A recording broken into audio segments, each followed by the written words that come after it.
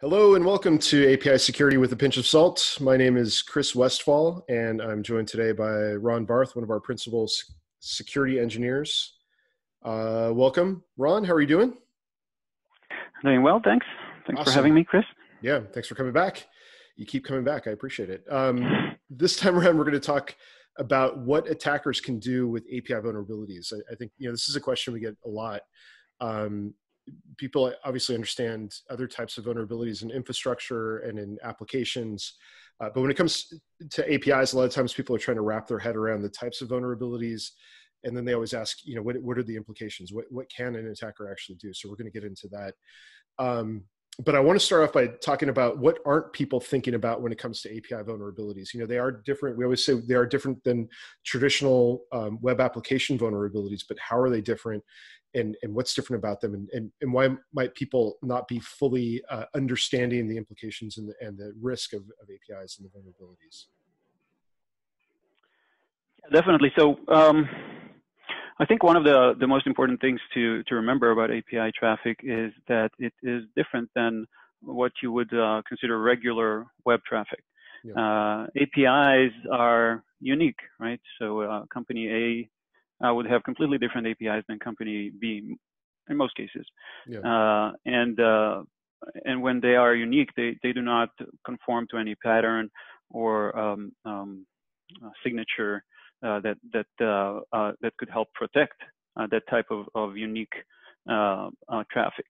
And when attackers are probing someone's APIs, they will go through a reconnaissance phase, and they would try to find unique vulnerabilities in the API logic, which would then lead to things like data exfiltration, account takeover, and just generally other bad stuff.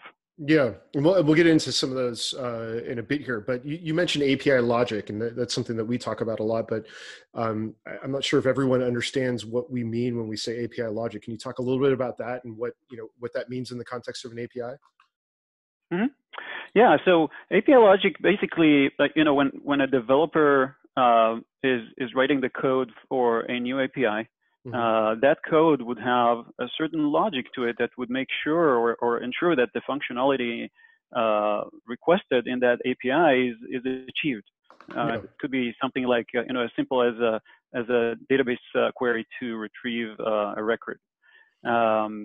Attackers could try and find flaws in that logic and then manipulate them to get the API to perform functions that it was not intended for.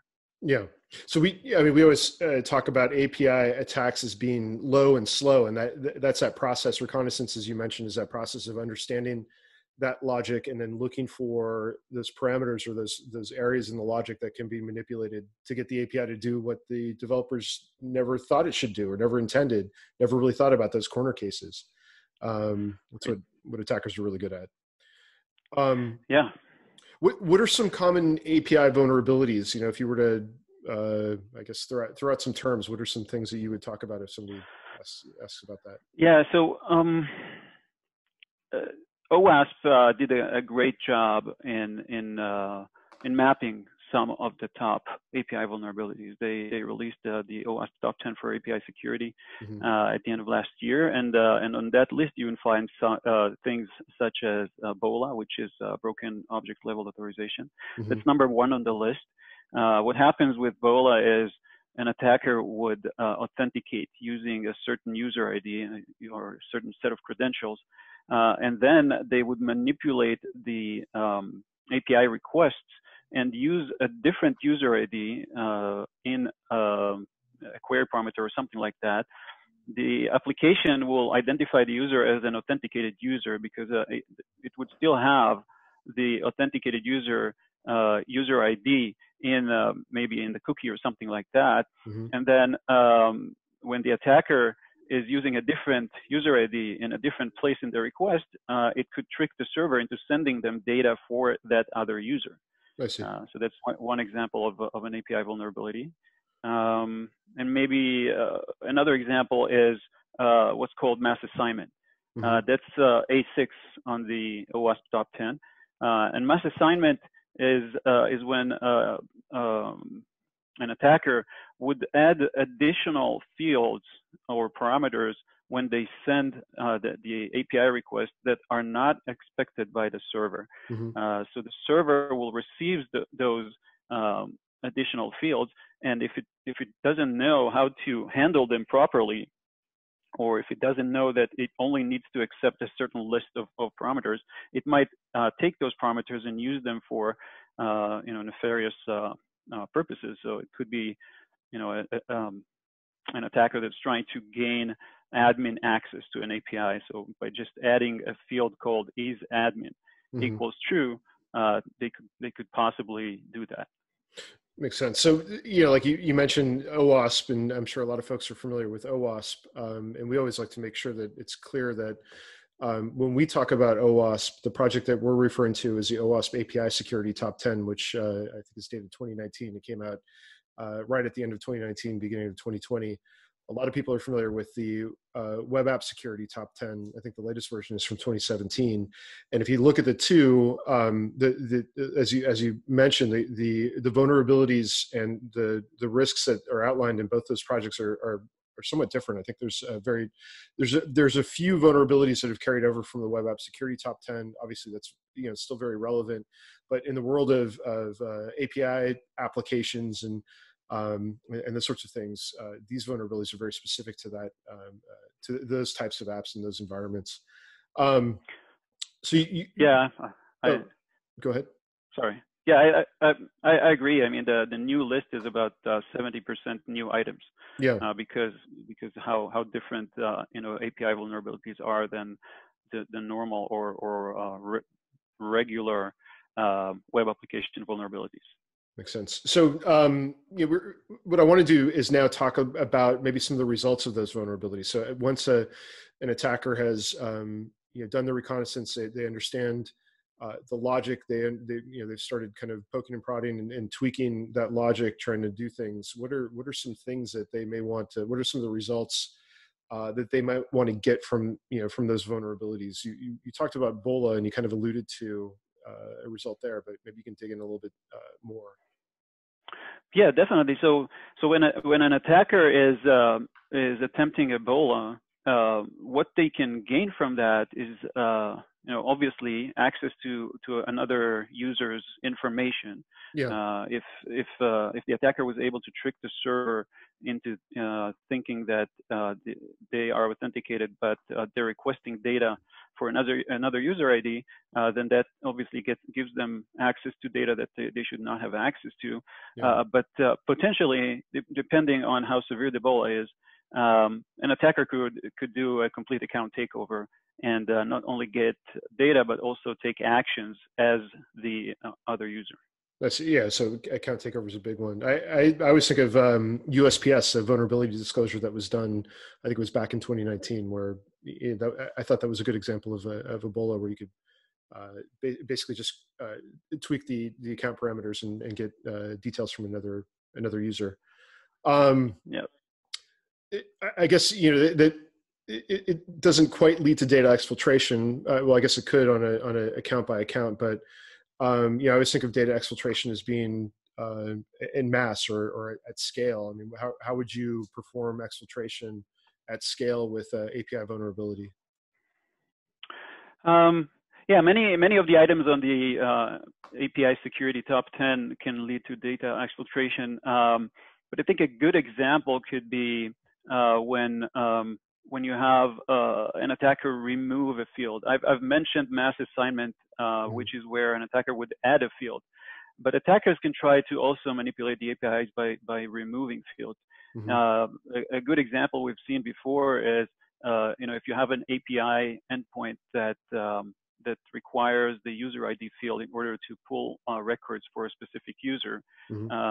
If the backend implementation of that API endpoint is not very well defined, when an attacker removes that user ID field, the server may think, well, I don't have a user ID. Well, I guess I just don't need to filter anything and return the data for all users. Yeah. So that's a very common example of mass data exfiltration. And I think that's back to one of the original things that we talked about early on in the session, logic, right? The API logic, it's very complex.